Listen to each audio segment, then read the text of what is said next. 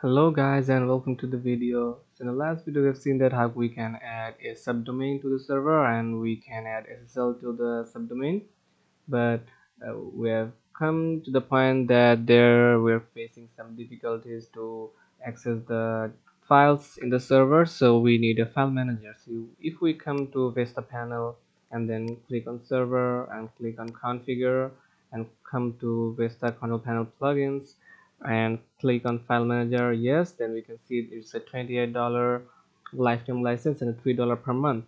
But there's a way how we can access the file manager for free. So to do this, you have to come to the server, have to log into the server and come to the home directory.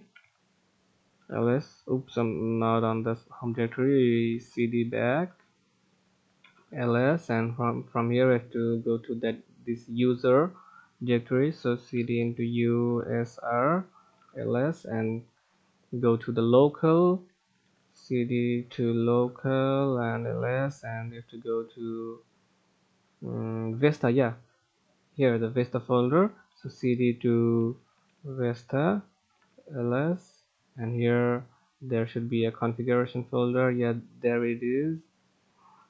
Cd to configuration ls, and here vesta.conf. So we have to nano this or edit the file vesta.conf, and here we have to come at the very end and we have to write file manager underscore key and equal to, and the value will be I love Rio, and press Ctrl X, press Y, press enter, and then we have to log out the server, log in again, and we can see here's the file manager. We can click the file manager and we can go to web. We can go both on our we.fun and public HTML and index.html, and we can edit it from here, like edited from the file manager,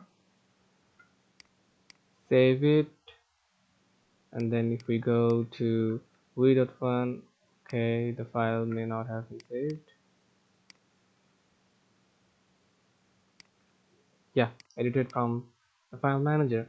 So by this way we can copy or paste or do each and everything we want. We can upload, we can create new directory, we can change the permissions, and thus we can get the file manager for free. But sometimes the license is lost, then you have to do this again, so please check every day if the license is there or not.